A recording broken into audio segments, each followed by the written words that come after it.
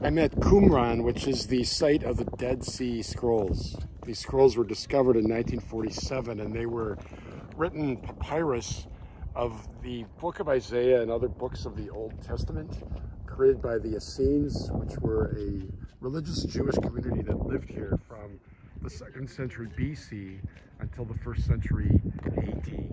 We're here in the desert. It was here that this community lived in expectation of the apocalypse and the final struggle between good and evil.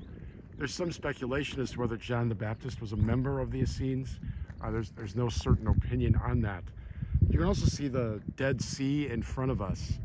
But we're in this vast desert that is south of Jerusalem.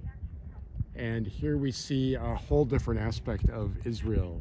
Think of how lush and green Galilee is. Here we are in a place that's dry and hot almost all the time of the year.